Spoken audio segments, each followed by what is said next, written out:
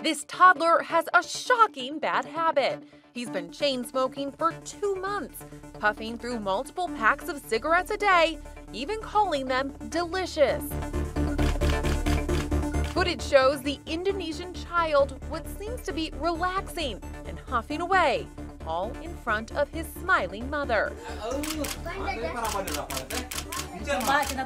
Experts who've seen the videos say he could get brain damage if he keeps it up.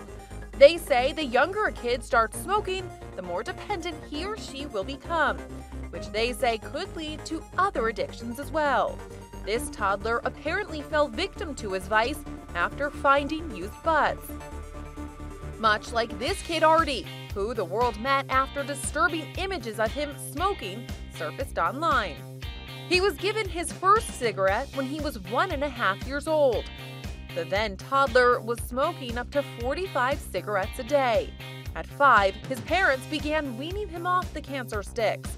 Doctors stepped in after his addiction turned to food, and years later, he's kicked his bad habits, no longer smoking or overeating. It seems this young boy is following in Artie's footsteps. His mom says her son stopped smoking after government officials visited their home to help. Here's to hoping the two boys stay healthy for a long time to come. I'm Kelly Nealon for InsideEdition.com.